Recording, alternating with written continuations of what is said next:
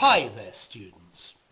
To get your wires crossed, if people get their wires crossed, they misunderstand each other about their arrangements, about what was said.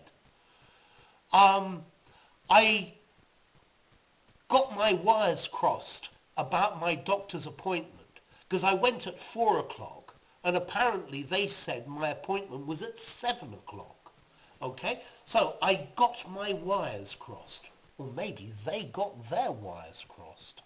Okay, when you get your wires crossed, people have different understandings of the same information or the same situation or the same arrangement.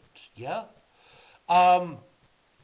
I told him to come early today, but he seems to have got his wires crossed because it's midday and he's still not here. Yeah? Okay, so you get your wires crossed. You misunderstand people, people misunderstanding each other while making arrangements. So what's the origin of this? Well, the origin is the telephone. If the telephone company gets your wires crossed, or gets their wires crossed, they connect you with the wrong telephone. Okay? That's the idea, to get your wires crossed.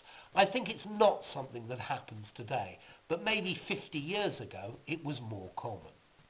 Okay, so when there is a misunderstanding in arrangements or things like that, you can say, we got our wires crossed. Yeah? Okay, so we didn't understand each other. I went and bought some eggs, but I must have got my wires crossed with my wife, because she bought some eggs as well. I thought she told me to buy them, and she said she thought I told her to buy them. So, we got our wires crossed. There was a confusion or a misunderstanding in the arrangement. Okay?